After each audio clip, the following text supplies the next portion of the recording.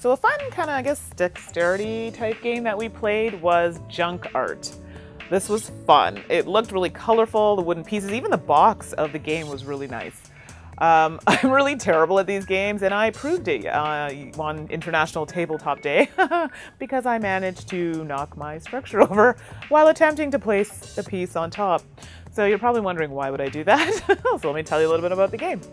So in the game, everybody starts off with a square black kind of box looking thing. That's where you're going to start your structure, and everybody gets 4 cards.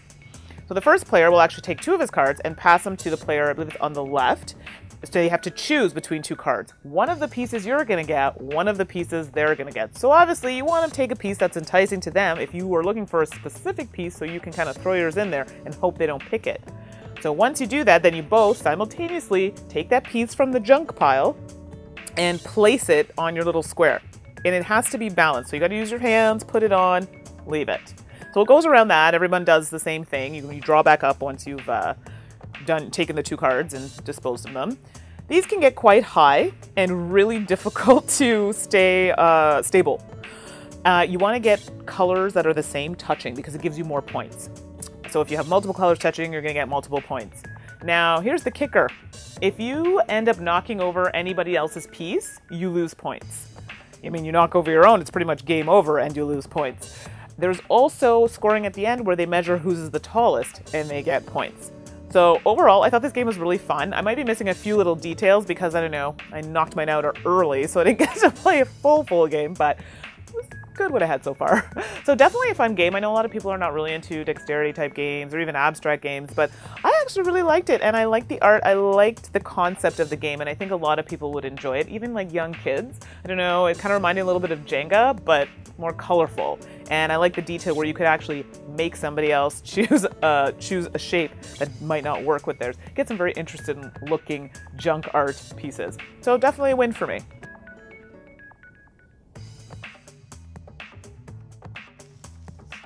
Merchants and Marauders Broadsides.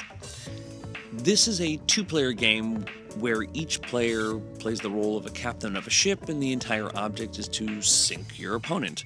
This is done through a series of different decks of cards. There's an aiming deck. Every time you aim, you either have to use 1 aim card or 2, depending on how difficult the shot is. And you then have a deck of what looks like normal playing cards, but they have values between 1 and 10, and you use those 1 to 10s in conjunction with the aim cards to aim your cannons, and then you fire 3 different kinds of cannonballs. One specializes in shooting at sails, one shoots at the planks, and one shoots at the crew. And you have crew that man the ship, and if you lose enough, you start getting minuses on what you're trying to do.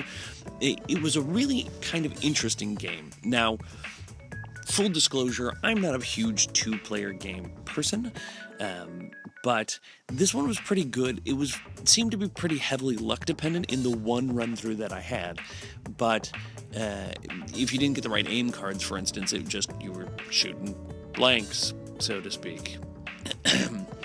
But it was, there was enough going on, there was enough strategy and variation to sort of keep you busy and intent, and the battles really swung wildly. At first I was losing very badly, and then it looked like I made a bit of a comeback, and then I was on the brink of death, and then I actually won the game.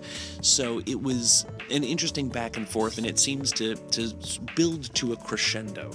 The game starts fairly slowly, with both players having a reasonable amount of ability to negate damage when the other player shoots them, but after a while you can only evade so much, and once you sort of run out of those evades or some of these other mitigation techniques, then it just seemed like the hits came fast and furious, and then boom, boom, boom, boom, the game was over. So it was very interesting.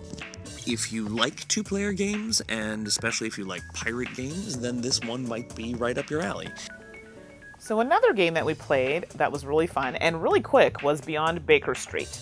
So I was surprised it only took about 15 minutes. I think we played with 4 people. I think that's the max. So anybody who knows Beyond Baker Street, as our videographer, Paul, as soon as I said that, he's like, Sherlock Holmes. So there you go. Yes, it was a Sherlock Holmes based game. So we were playing, I believe it's like detectives, and it actually was kind of like Hanabi. So your cards that you have in your hand, you don't see. They're facing the other players. So they can actually give you clues. Some people's characters will actually say that they can't give a clue about the color, or they can't give a clue about the number of the card. So those people it's a bit harder to work with, but I had a character where I could actually give clue to 2 people. So I can say, okay, you have a card, this card on your left is a 1, and then I could go to the other person and say, this card in the middle for you is blue. Because we have a board that's split up into different sections of the city. And basically these cards are flipped, and we're trying to get the number that's on the card and the color, and kind of close that case file. So it's a little confusing without seeing the board, but there are 3 sections of the city that we're trying to do that. Meanwhile, we have Sherlock moving on the track, so every time we are missing the number, not getting the right number, we're going closer and closer to 0, which is not what we want. And then we have the other track, which is we want to grab that right up to 20, and that's a whole other pile of cards that we need to get into. I think they're called the inspection cards. I might be wrong about that one. So there were so many games going on, I might have forgotten a few of the details. But the point being is that we're playing a game where we have a certain amount of cards. We're trying to reach the exact numbers of the cards that are on the board without Sherlock reaching to 0 before we're able to accomplish that. So it's great because you get to work, as a team. So another co-op, Sherlock home theme. Who doesn't love that? And if you like Hanabi, then definitely you will really enjoy this game. I enjoyed this game. Quick, something I could play at lunchtime with the gang.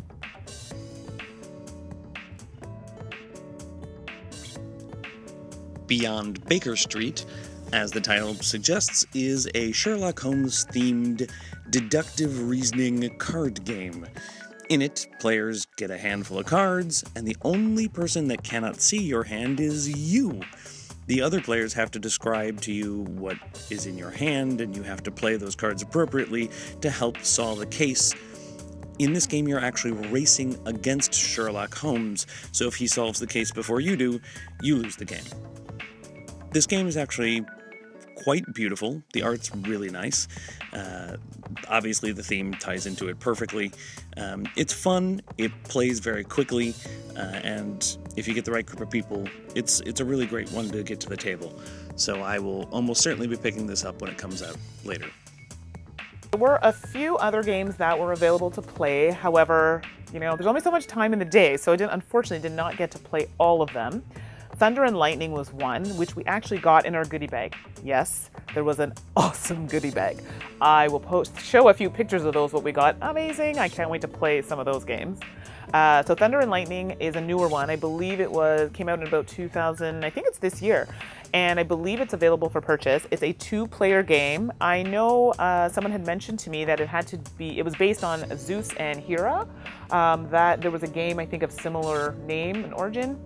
Not 100% sure, so I haven't played this one yet, but definitely will be posting a review once I have, because I have been getting a lot of inquiries about it, so hopefully within the next week we'll have something up. 2-player games, love them, play them often. There was also the Flick 'em Up. There was an expansion, so Flick a Red Rock. I didn't get to play this again. I'm not big on some of those games, because I'm afraid I'll flick a piece and hit somebody in the eye and, I'll get sued, and it's just too much for me. So that's a game that I probably won't play, but it's enjoyable to watch others play. So yes, that was available as well. I don't think it's out yet, but it was there for us to see. So everyone can keep their eye on that one. I think that's it. I have a list, so let us consult. No, I got them all. Yay! So that summed up our day at Zman headquarters. A huge thank you to FTZ for having us. It was amazing, and I really hope that we'll get to go again next year. Amazing time, met some amazing people. You'll probably see a few of them on some collaborations and some upcoming videos. So that's it. We just wanted to try something a little different, let you know how our visit went, and let you guys see what we saw for the day. It's super awesome. Thanks so much for joining us, and like I said before, subscribe. Let us know if we're missing something, you want to see something, tell us. We're open to hearing about it. So until next time, bye.